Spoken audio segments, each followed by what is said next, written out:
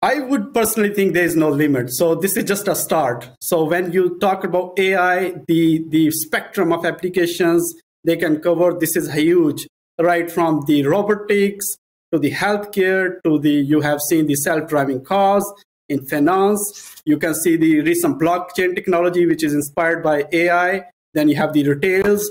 And there's a lot more applications which would be going in future. So there is no limit. And to me, a lot of reports, they would be coming in the market. Like I can see in the screen, this is a report by the Boston group.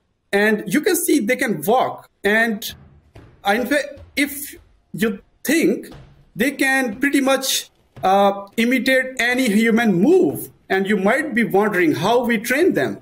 You know, when a child, he wants to ride a bicycle and he don't know what to do.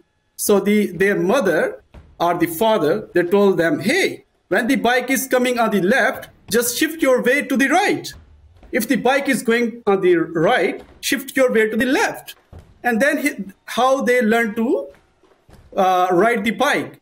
Similarly, we teach robots, hey, you want to jump, so this is the move you have to do. If you're going to fall on the left, shift your way to the right. So this is just like how child works. So robots for AI, they are just children, and we train them using the softwares, and they learn very fast like children.